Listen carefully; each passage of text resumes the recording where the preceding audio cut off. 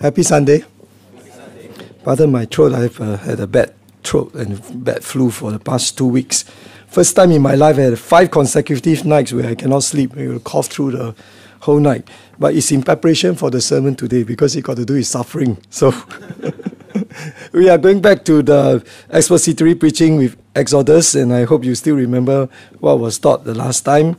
And I believe the Lord will want to give us a wonderful lesson today relating to, in the meantime, in the gap between us being called into the presence of God and sanctification. So, in the meantime, this is because it continues with Exodus 4, the last lesson, where we talk about, if you remember, the continual encounter of Moses with the burning bush. One of the lessons in Exodus 3 was how Moses encountered God in the burning bush. And then we talk about how God is the great I am.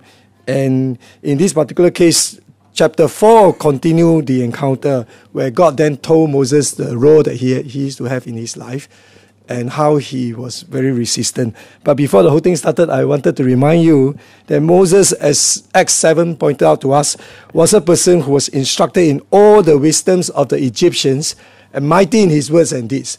In other words, this guy was no ordinary Joe. He was a person who was very, very capable and the best of the best among his generation.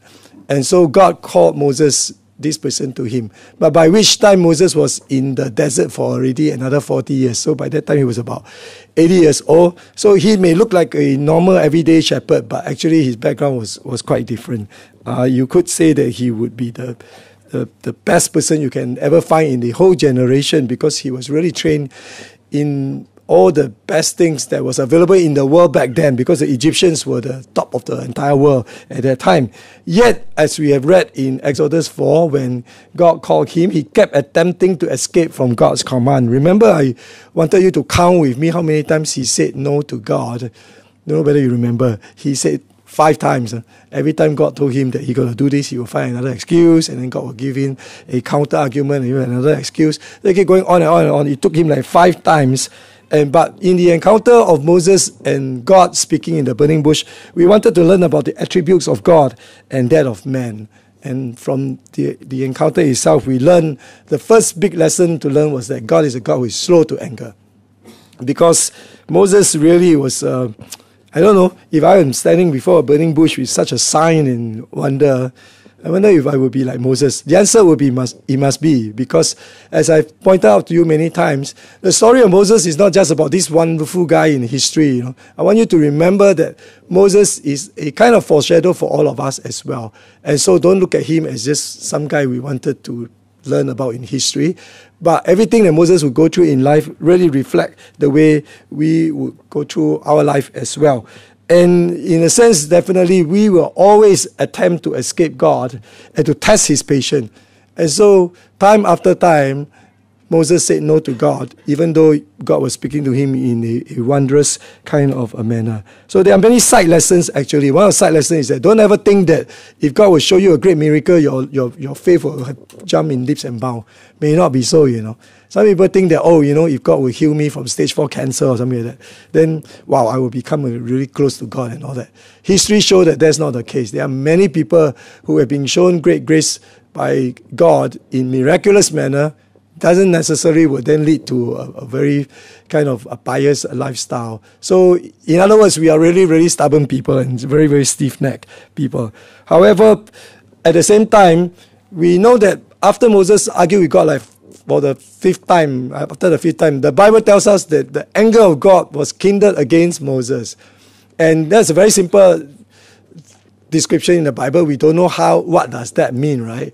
But I show you a clip from the cartoon Prince of Egypt. How it happened was in the cartoon, the fire suddenly go boom, it was got really, in Chinese it's called 火大, the fire suddenly become very big, and then Moses was very frightened. So it shows us that actually God's patience does have a limit.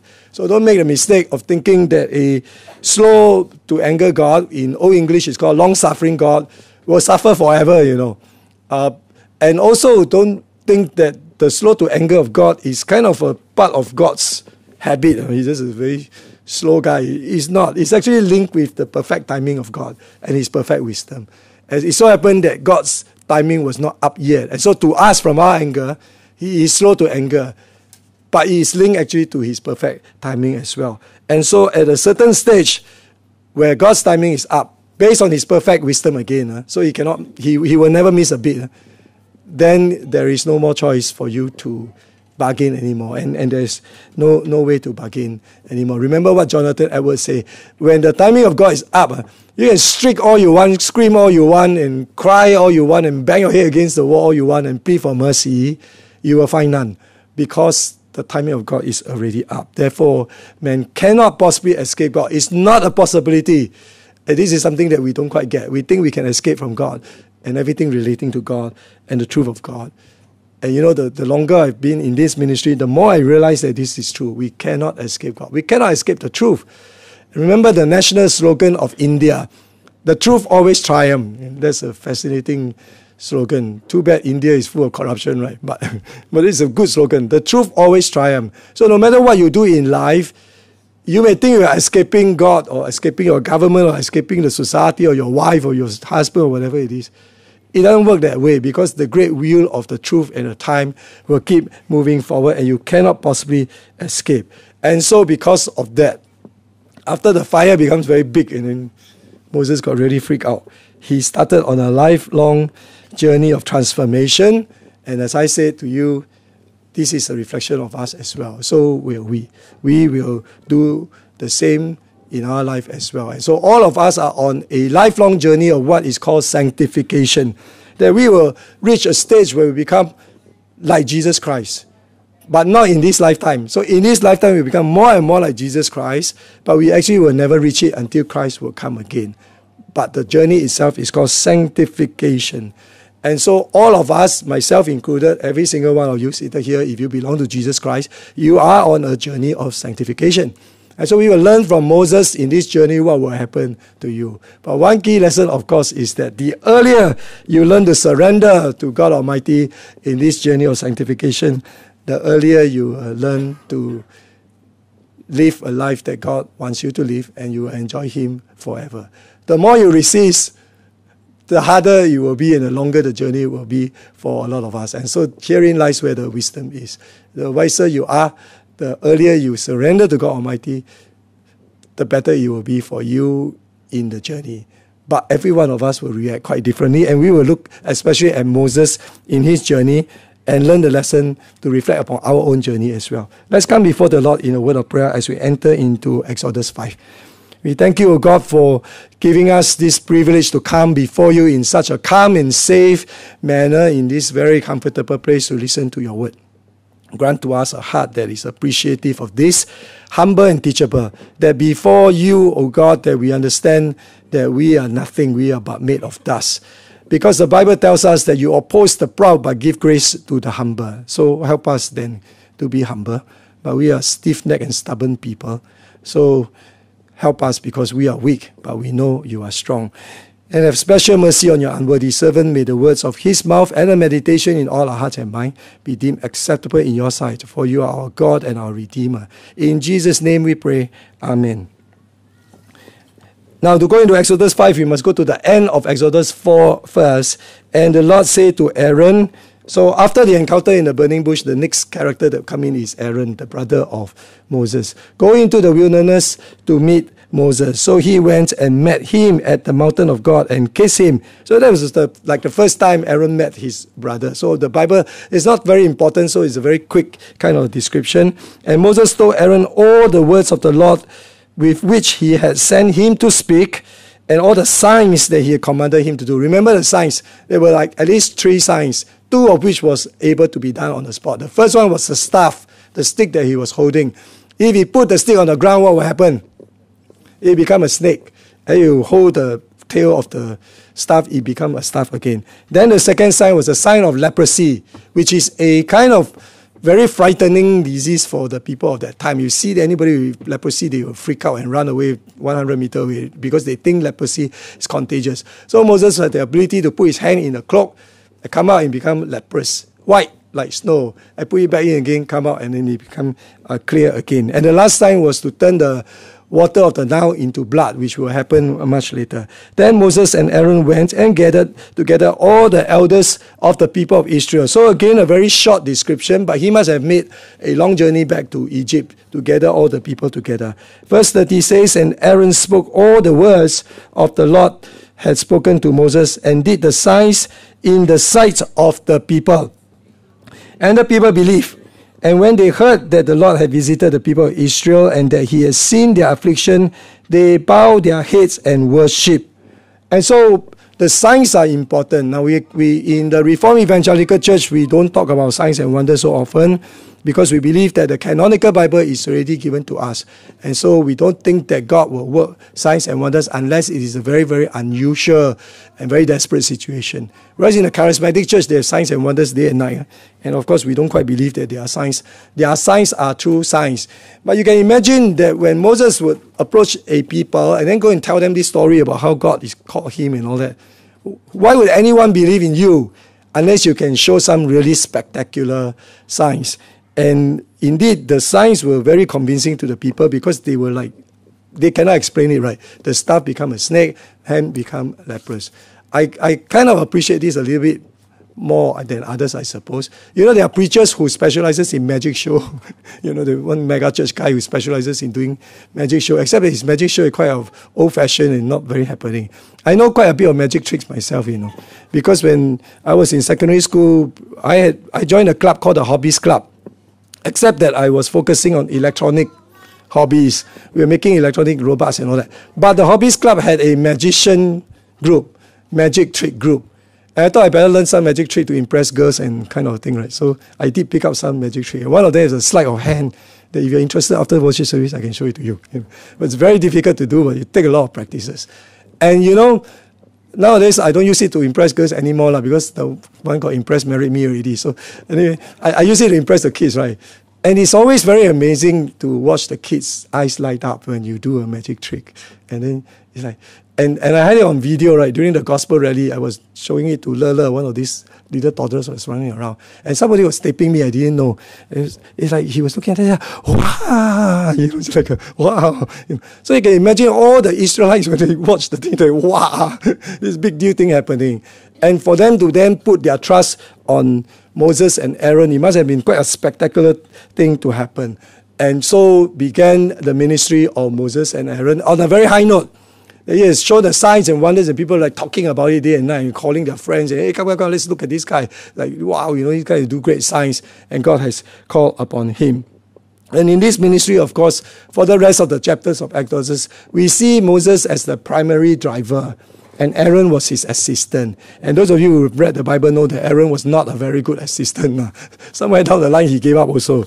But we wanted to focus a lot more on Moses. And so moving on to Exodus 5 then. On a high note, right, these two chaps then went into Egypt and go immediately in front of Pharaoh. Moses and Aaron went and said to Pharaoh, thus said the Lord, the God of Israel, let my people go, that they may hold a feast to me in the wilderness. Now remember that I kind of recommended to you to go and watch movie on this one, the Ten Commandments and also the Prince of Egypt and some black and white kind of a thing. You can find all this on YouTube actually. And the reason is because it does give us a feel of how it would have been like. For example, in the Ten Commandments, I'm quite surprised. Ten Commandments, I watch it many times because of this sermon. Of course, watch it since I'm a kid. If you're American, you watch it every year, okay? Because they always play it during Easter and Good Friday on public television. And the film was made in 1956. And surprisingly, even back then, they put in a lot of effort, you know, on the props, on the on the costumes, and did a lot of research as to how it was like. So although the Bible says Moses and Aaron went and said to Pharaoh, if you watch the movie, you will know that it's actually not so simple because the Pharaoh was like the biggest deal in the whole land, right? So they had like sort of soldiers and army and big courtyard, and you know, and so the movie sort of portrayed that quite well. And Aaron and Moses had to like go through a lot of guards before they came to Pharaoh. But they were very confident. Why? Because they had the signs with them. They had the ability, and God has spoken to them before. It's very high and very confident of the rightness of their cause because the signs and wonders and the power was with their hands. But the Bible says, Pharaoh said, "Who is the Lord, that I should obey his voice and let Israel go? I do not know the Lord, and moreover, I will not let Israel go." The background of this story, of course, is that the Egyptians had many lords, many gods. And the number of gods that the Egyptians have are really numerous because they are polytheistic in nature, meaning to them everything is a god. So here's a picture of some of the more prominent Egyptian gods. I know some of you go and play all these stupid computer games, right? If some of the gods are characters in there. Some of the more famous one is on the extreme left one is Horus, which is the god of revenge and destruction. Or extreme right is Isis. Isis is a goddess of magic and gifts and stuff like that. Many, many years ago, there was this old television show called Almighty Isis, where this, like Wonder Woman, instead of Wonder Woman, it's the Isis woman kind of a thing. Then you have Anubis, which is a jackal head kind of a god, the one with the black head, who will guide you into the underworld. The one in the middle with the big red sign on top is the most important Egyptian god, Ra, which is the god of what? Who knows? Sun, very good. Well, I hope you know the Bible as well. Egyptians God very well. A bit worrisome to me. Ra is sons of God. It's a big thing. There's a God with a crocodile head and all that. So there are many, many different gods. So Pharaoh is supposed to be a god king kind of a guy. So he would be worshipping all these kind of different gods of all kinds and all shapes and sizes. And so for him to suddenly go listen to you and your whatever god is not something that's so easy for him as well. So of course, and the other part of it is that surely I'm not going to let go all my slaves who have been building all these structures for me, all the pyramids and whatever palaces that they have for me. So that was like the first objection. And then they said, "The God of the Hebrews have met with us. Please let us go on a 3-day journey into the wilderness, that we may sacrifice to the Lord our God, lest he fall upon us with pestilence or with the sword." So both Moses and Aaron tell Pharaoh, "Okay, please let us go for just 3 days. We can worship our God in the wilderness. Because if we don't, God will strike us dead, okay, with the pestilence and the sword." Now, this particular thing was a test, sort of a test given to Pharaoh, because a 3-day rest, even in the days of Pharaoh, was quite common for different kind of slaves who have different kind of customs. So, of course, the idea of Moses was to deliver the people completely and not just a 3-day thing. But it was like a test water thing, because if you will not even give a 3-day, then forget about lifelong kind of a thing.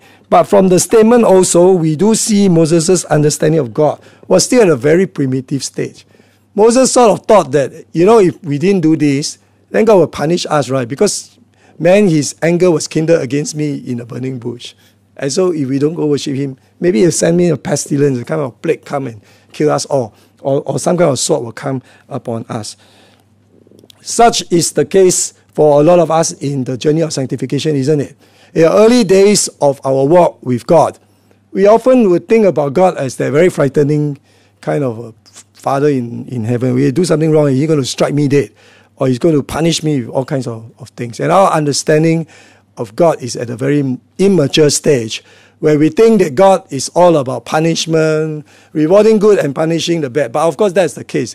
But the nature of God and attribute of God is a lot further than that. But at this stage in time, Moses did not quite get it. And so it will be the case for us in the early stage of our walk with God. And the Bible goes on to say, "But the king of Egypt said to them, Moses and Aaron, why do you take the people away from their work? Go back to your burdens." And Pharaoh said, "Behold, the people of the land are now many, and you make them rest from their burdens." On the same day, the thing got worse. Pharaoh commanded the taskmakers of the people and their foremen, "You shall no longer give the people straw to make bricks, as in the past. Let them go and gather straw for themselves. But the number of bricks that they made in the past, you shall still impose on them. You shall by no means reduce it, for they are idle. Before they cry, let us go and offer sacrifice to our God. Let heavier work be laid on the men, that they may labor at it and pay no regard to lying words." So the situation got worse. That Pharaoh, instead of considering this, decided to make the burdens worse for the people, to tell them to make bricks without straw. So making bricks without straw become part of English idiom. Like when you ask your staff to go and do something impossible, the staff will say, hey, you're asking me to make bricks without straw. If your staff say that, that means that guy probably know Christian Bible quite well, because that's what it means. They have to do the impossible.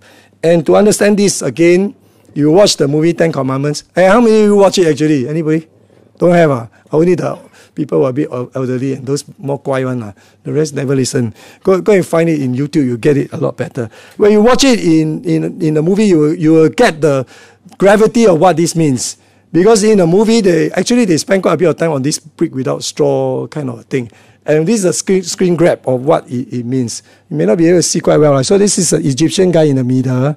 And it's like a pit thing, like mud pit. And what happened is that there are people inside the mud pit that was just like walking, stomping and stomping and stomping. And there are other slaves that are around who are bringing a lot of straws to the mud pit. Then one old guy who is like chopping the straws into smaller pieces and dumping it into the mud pit. And a lot of slaves were like walking and stomping on the mud pit. And then some other slave will scoop up the mud that is now mixed with straw and put it in kind of tray and bake it in the sun. And that's how you make bricks with straws. And it was a very sad kind of a thing, because when this guy is Moses in the show. So in the show, the Moses was put in there. They were asking this old man, very old guy. He said, hey, old man, how long have you been doing this?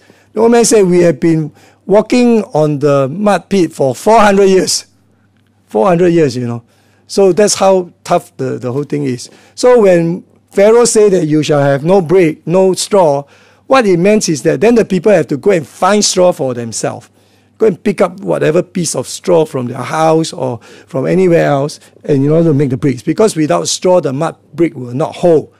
It's just like cement and sand. Without sand, the cement block will not hold as well. And so the burden became very, very bad. And the situation was terrible. And so the first thing that happened was this opposition from the outside appear in the ministry of Moses and Aaron. And the opposition came from Pharaoh in a very spectacular and horrifying manner. And when I was preparing for the sermon, I wanted to focus a lot more on the suffering part. But I did not proceed forward because I find it very difficult to talk about it or to preach about it. Because although the Bible put it in a very quick manner, making bricks without straw, the reality was that it was a terrible, terrible time for the Israelites. And the Israelites did not only suffer because there was brick without straw, the suffering was with them for 400 over years. And it's not something that is very easy to preach about or easy to understand or explain. And so the movie sort of bring part of that kind of desperation out for them. I mean, for us, people like us, we sit here so comfortably and we're enjoying aircon and listening to the pastor and trying not to fall asleep or whatever it is. It seems like a chore sometimes to come to church, right? But can you imagine you're one of these people who have been suffering for generations under slavery, and then the Egyptian kind of whip you all kind of things. And in the movie, it was quite interesting because Moses sort of mixed into the group of people, and one of the women that came with the water gave him water and said, you are not one of us. And Moses said, how do you know? She said, because your back has no scars. Because you have never been whipped before, your back have no scars. And so you are from the outside world. And so that sort of depicts to you how terrifying the situation is. And the suffering of the people of God from the opposition from the outside is not something that is easy to comprehend. And actually it's very frightening even for me to think about. In the second in your focal verses that Brother Hardy read for us, Romans chapter 8 says that since creation, all of the world has been groaning in child pain. And the world continues to groan and moan in pain in many manners because there's great opposition from the outside to the work of God. And when I think about the suffering of the world, there are a couple of suffering that I feel are equivalent, if not worse, than the suffering the Israelites had under the Egyptian. One of the most horrifying one in recent history must be the Holocaust, which is something which I must admit to you that I don't understand. Because the Jews were slaughtered systematically by the Nazi Germans, and up to about 6 million people were killed in World War II. And this is something which is really quite incomprehensible, except when you look at the pictures of the Holocaust, and if you ever visit a Holocaust museum, the gravity of the situation will come in quite deeply. We talk about suffering of the people we know in our life. A couple of people will be suffering because of illnesses or whatever catastrophe or dysfunctionality in their family. We're talking about 6 million people here, and it's very incomprehensible how God would allow opposition to him to be in such an extent. And it is something that I find most difficult to comprehend.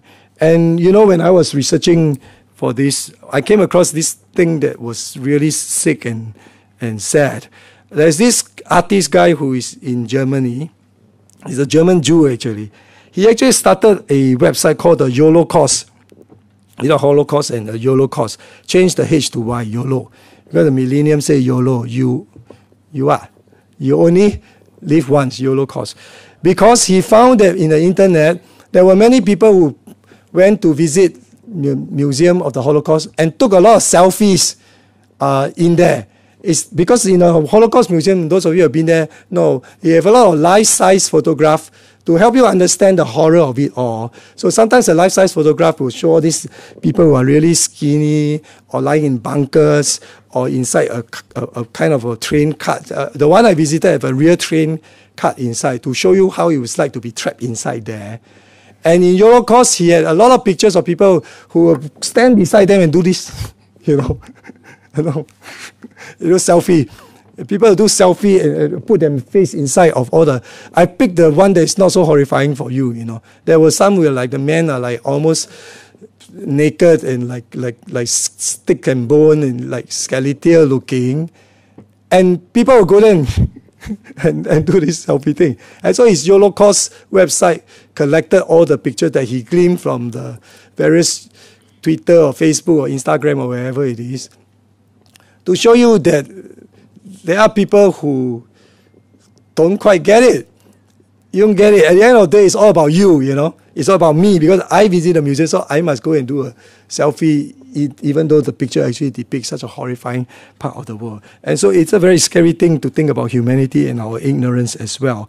And so other than Holocaust, closer to home in recent years have been the ISIS opposition to Christianity. And we see all kinds of things going on, beheading, mass killing, and all sorts of things. This is a picture of the ISIS slaughtering a whole village of Christians by firing at them in a pit that they make them and dig.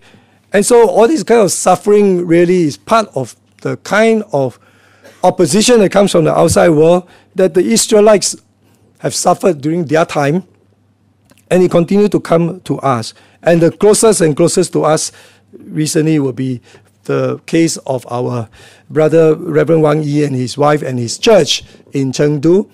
And as you know, as I've announced to you before, the entire church has been arrested, and we don't know where our dear co-worker Reverend Wang Yi and his wife is right now. We do know that he is being charged with sedition, which is a charge that will bring life sentence in hard labor.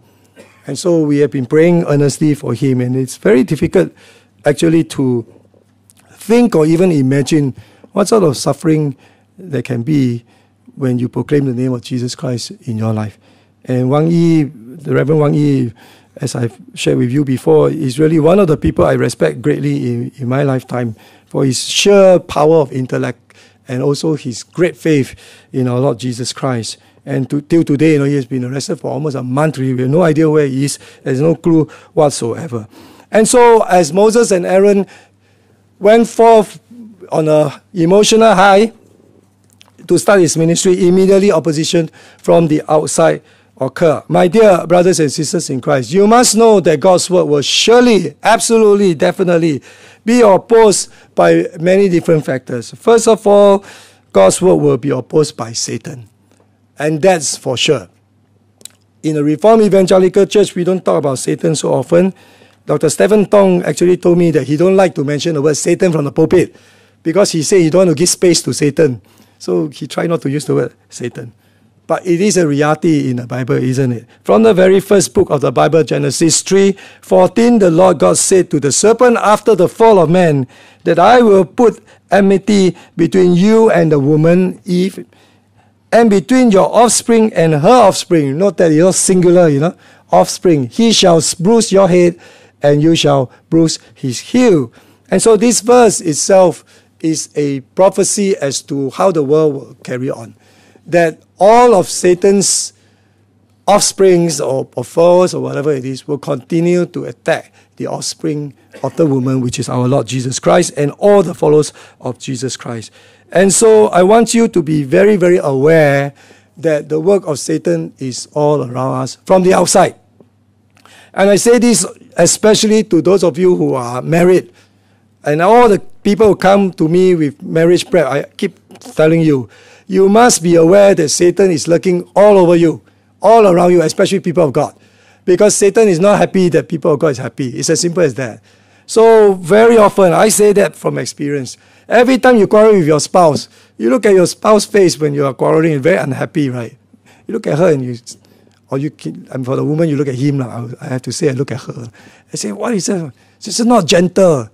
She's not pretty anymore after all this childbirth or whatever it is. I'm not talking about you. I'm just illustration.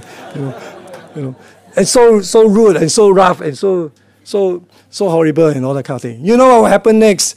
When you go to work, you will find exactly someone who will appear who is exactly what you say your wife is not. All the men, you mark this. You will find somewhere very gentle, very nice, and what exactly? This is what I'm looking for, man. This is the work of Satan. If you are not careful, you jump into it and say, hang on, someone come already. And I tell you, Satan is lurking behind you somewhere. And when you are aware, then you will say, go behind me, Satan. But of course, don't say that to the girl. She'll get upset with you. So it's exactly true. And I've seen so many cases in my pastoral work that people that fall into the traps of Satan without knowing it. And that's just a very simple, simplistic illustration, Satan is not that stupid, okay? The traps that he has put before the people of God are so complex and so subtle that very often we don't even know that we have fallen into it. But the Bible says that for sure, Satan will always be working on the outside to oppose the work of God. The second thing that will happen is that other than Satan, of course, the entire world is fallen. And so the work of God will surely be opposed by the fallen world. Jesus Christ said in John 15 verse 18, if the world hates you, keep in mind that he hated me first. If you belong to the world, it will love you as its own. As it is, you do not belong to the world, but I have chosen you out of the world. This is why the world hates you. So Jesus Christ is very clear that the world will hate you. Why? Because you don't belong to the world. And so the opposition from outside of the world will surely come in any ministry. And I use the word ministry very loosely. It doesn't mean that the word ministry is only applicable to people like me who is in ministry. It's applicable to every single one of you. As I said to you when we started Exodus, you look at Moses, the deliverer of the people of Israel. You must know that you too are called to deliver your people, whoever it is that God has put around you, to deliver them out of darkness as well. And so again, everything that happens to Moses and is applicable to Moses, largely also applicable to us. And so the world will hate you because you belong to Jesus Christ, and the world hated Jesus first. And let's go on then. And so what happened after the opposition from Pharaoh came? Verse 19 says, the foremen of the people of Israel saw that they were in trouble when they said, you shall by no means reduce your number of bricks, your daily task each day. They met Moses and Aaron, who were waiting for them, as they came out from Pharaoh. And they then said to Moses and Aaron, the Lord look on you and judge, because you have made us sting in the sight of Pharaoh and his servant, and have put a sword in their hand to kill us. We talk about opposition from outside. Here you have an opposition from, the top is wrong. It should be opposition from inside. The opposition from outside is clear. Satan is always at work. The fallen world is always at work. But here God's word will often be opposed, not only from the outside, but from the inside as well. because there will be immature Christians who too will fall into the devil's trap as well. And more frightening among them all would be the fact that there are many fake Christians who are mixed into the ministry. And again, the ministry does mean the church as well in your entire life. So in your lifetime then, as Christians, as you walk the journey of faith, you will have opposition from the outside and also from the inside sources within the church itself. I think any single person who has been involved in church ministry know that this is true. That there are so many difficulties sometimes in doing church work. That it's not all a smooth journey. Oftentimes there are quarrels and difficulties, and people use the word politics and all that kind of thing in church. So some people say, I don't want to do anything with church because it's just very political, a lot of hypocrites. I have some understanding and empathy towards that as well. And the second one, the fake Christian mix into the ministry especially, is very true.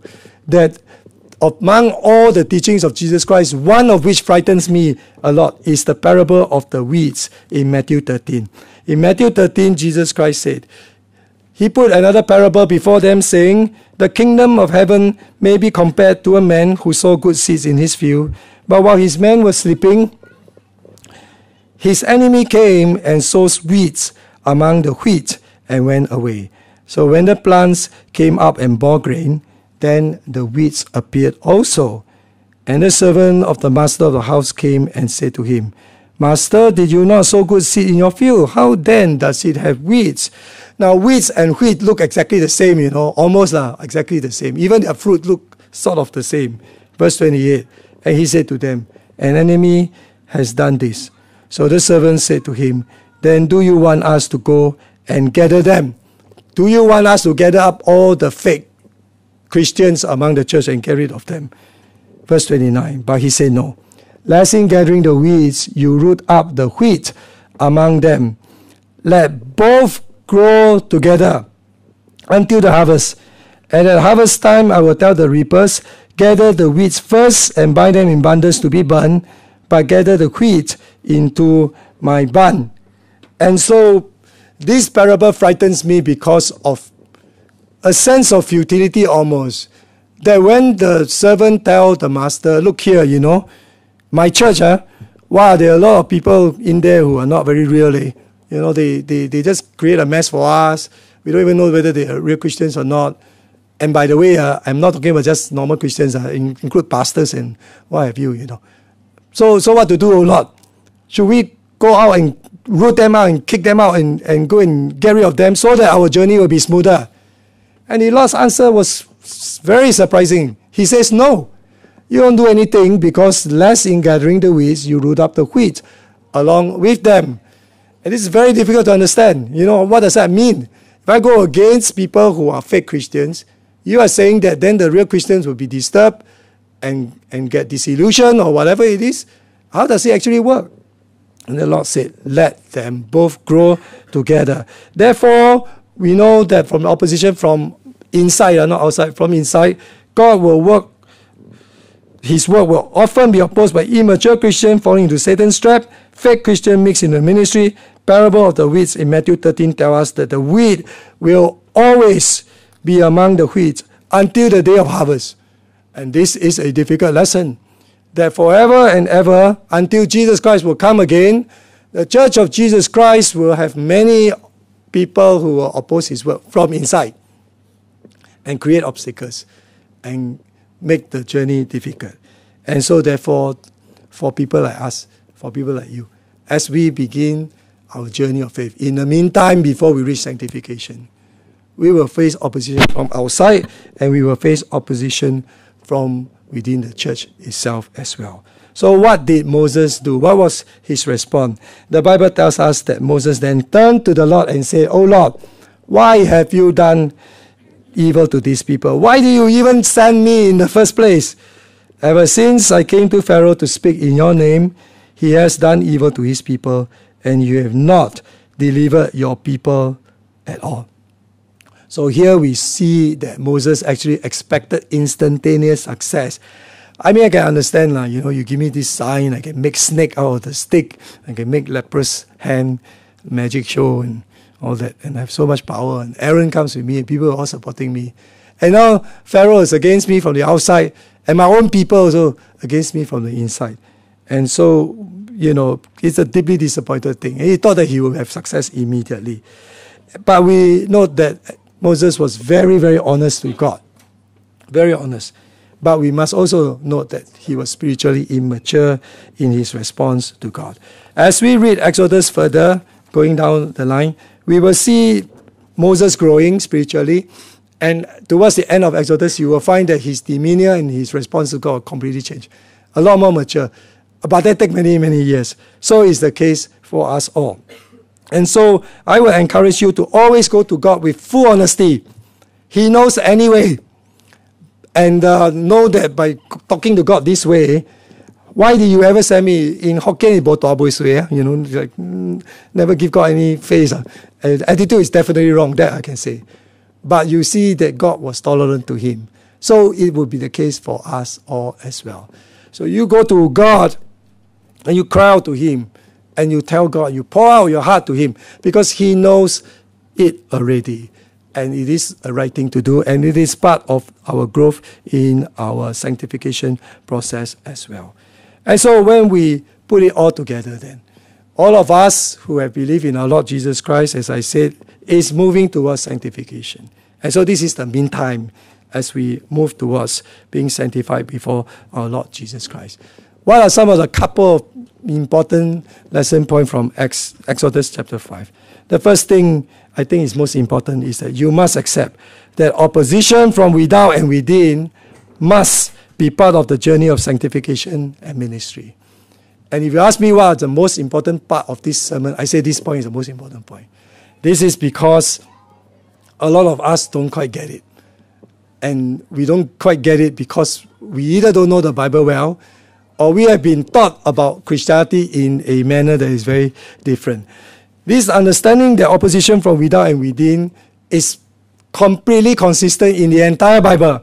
And one of the key verses that I've shown to you before is the Apostle Paul telling Timothy, indeed, 2 Timothy 3:12, all who desire to live a godly life in Christ Jesus will be persecuted, while evil people and impostors will go on from bad to worse, deceiving and being deceived. This is a hard saying in the Bible. And very few people remember this verse because, it's such a terrible verse to remember. The Apostle Paul says, indeed. I love the word indeed, right? Indeed means overemphasis. Absolutely, definitely. I think I shared with you before. First time I got the impact of the word indeed was I was studying in Texas, right? And this Japanese guy, he spoke fluent English, wow, it's blah, blah, blah, So I was trying to make friends, so I went to him and said, wow, you could speak really good English. And he said, indeed. It's like, wow, the England is very cheap, indeed. So every time the word indeed appeared, I paid careful attention. Paul says, indeed, of course, absolutely. Every one of you who think that you want to live a godly life in Christ Jesus will be persecuted. He didn't say may be persecuted or maybe you get persecuted. He used the word will be persecuted. And concurrent to that, verse 13 says, while evil people, imposter, people, all these horrible, weak people, they will go from bad to worse, deceiving and being deceived. And so the two things actually come together as a key, absolute, non-negotiable status in the Bible for all of us who launch into the journey of sanctification. But some of you sit down there and say, no, my life is very good. I never get persecuted in any way. The Bible is actually very clear about this.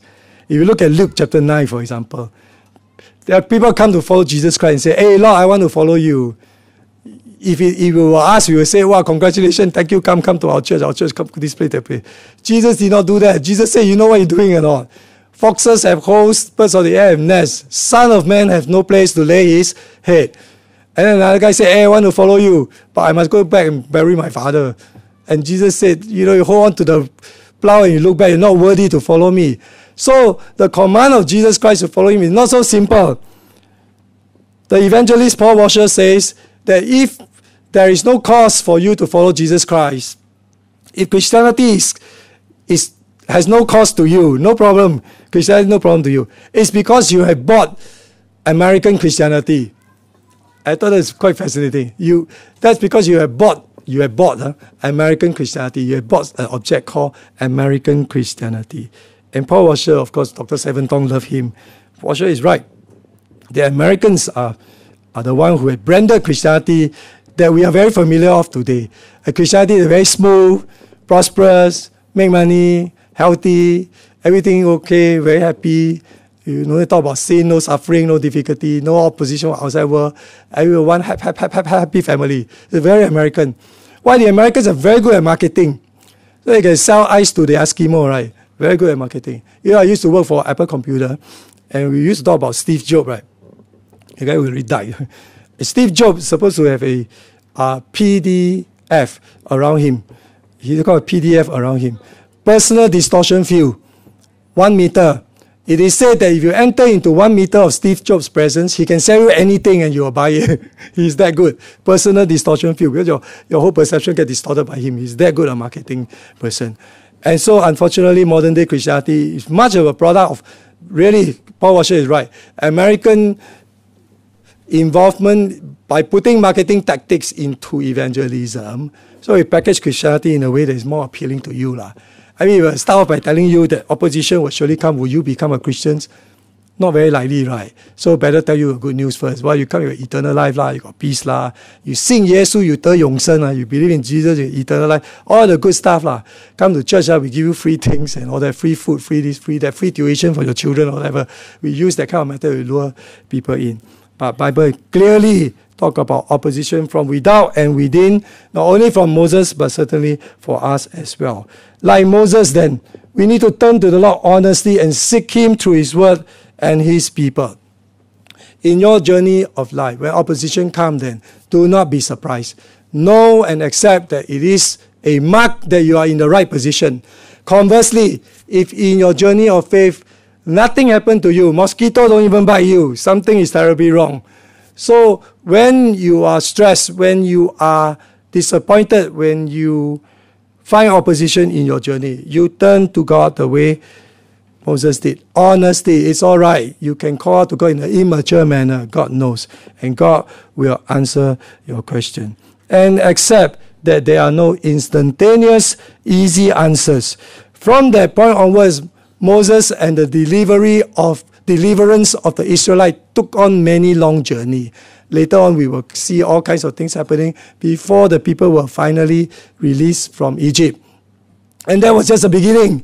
And then there comes the long journey in the wilderness and so many more years to come. There are no instantaneous, easy answers. Why did God allow the Israelites to suffer for 400 over years? Why did God allow the Holocaust to happen? Why did God allow ISIS to slaughter all the Christians and cut their head off? Why did God allow Reverend Wang Yi, such a wonderful servant of God, to be arrested? And who knows what torture is he undergoing through right now, even as I preach? We accept that there are no easy answers. Remember, Jesus said, let both the wheat and the wheat grow together until the harvest time. And then the Lord of the harvest will then make sure that everything is made right. In the meantime, then, it is true that oftentimes we find it very difficult to understand why suffering will come at such a grand scale, not only to many people in the world and oftentimes to ourselves as well. But in the midst of your suffering and difficulty, then, whatever your suffering is, may I also conclude by telling you, always remember that our Lord Jesus Christ suffered much worse treatment than you did. This is biblically true. So in the midst of our journey in sanctification, there will be a lot of issues that come to our life for every one of us. And everyone is different, unique. Sometimes it's a health issue. Sometimes it's a finance issue. Sometimes it's a relationship issue that can really drive you up the wall, isn't it? It's very, very tough. But the Bible tells us that even in the midst of your greatest difficulty in your journey, you must always remember that your Lord Jesus Christ suffered much worse treatment than you did. And because of that, you are able to then put your hope and your faith in Him. The Christian writer Dorothy Sayers says this: God has Himself gone through the whole human experience, from the trivial irritations of family life and the cramping restriction of hard work and lack of money, to the worst horrors of pain and humiliation, defeat, despair, and death. When he was a man, he played the man. He was born in poverty and died in disgrace and thought it worthwhile. And so, as we think about our own difficulty in the journey of sanctification, even at the worst situation, remember that Jesus Christ had it much worse.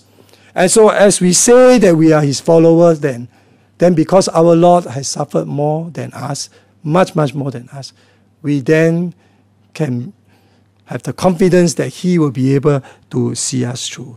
So at the end of the day, the example of Moses really reminds us that following Jesus Christ isn't an easy road. Moses did not have an easy road all the way till the day he died.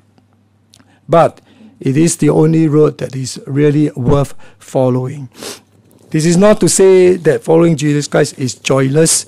As I said to you, joy marks the presence of the Holy Spirit. But it has a lot to do with the many definitions we have in life about what does it mean to be blessed.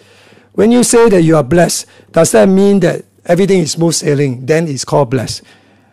The Bible says no. Blessings come in many different forms.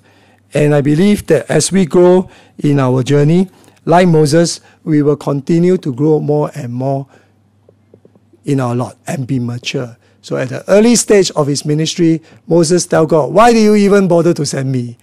But towards the end of Exodus, you will see that the journey of life has brought maturity in Moses' life, where he truly understood the purpose of God and was able to devote his life so much to God that he's truly known as a man of God. May we all have the same journey as well. May our journey start off immature as Moses did. May every single day of our life bring about more maturity and joy and faith in our Lord Jesus Christ, who has suffered much more than us. As we put our faith in him, may he grant us the love, joy, and peace that marks the presence of the Holy Spirit in our life. Let us pray. We thank you, O God, for the word that has been preached. From the example of Moses, we see that all of us will embark on a journey of sanctification in our life with its many ups and downs, opposition from without and opposition from within as well. We ask, O God, that you help us to accept the fact that all of us who are determined to live a holy life in Christ Jesus will be persecuted, with opposition from outside and from opposition even from people whom we thought are your people. Help us, O God, to stay calm and come to you and seek your face in all this. Not only that, help us to understand that whatever it is that we are going through in our life, our Lord Jesus Christ have already gone through it. Whatever suffering and difficulties we've encountered, he understands. And so help us to always seek him and be completely honest and completely open to you, O God, so that you may speak to us and we may hear your voice. And in so doing, understand that we are called apart from the rest of the world, and that we follow you because you are the only person that is worth following. When Jesus Christ asked the disciple, to whom are you going to follow? The Apostle Peter says, O Lord, you alone have the eternal word of life. To whom shall we go? May we have this understanding as well. For Jesus Christ our Lord is the only one who has eternal word of life that will grant us a deliverance from the darkness in our own life and from the world as well, so that we too not only are delivered, but we can deliver the people around us as well. Grant to us this understanding so that our life will be an extraordinary one. Not only live for our own sake, but live for your name's sake. That when people look at us, they will recognize that Jesus is alive and real in our life and give glory to the Father in heaven. In Jesus' name we pray. Amen.